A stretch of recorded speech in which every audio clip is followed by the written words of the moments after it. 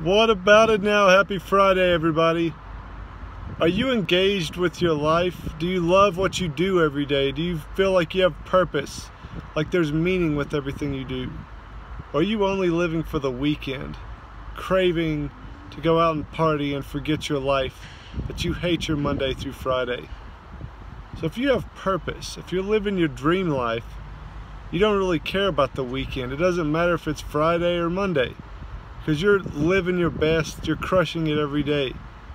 So if you're really trying to obtain that dream life, you really need to do some soul searching and thinking about what changes you must make to not care what day of the week it is, to live on purpose, on point every day, to be fulfilled with what you do day in and day out.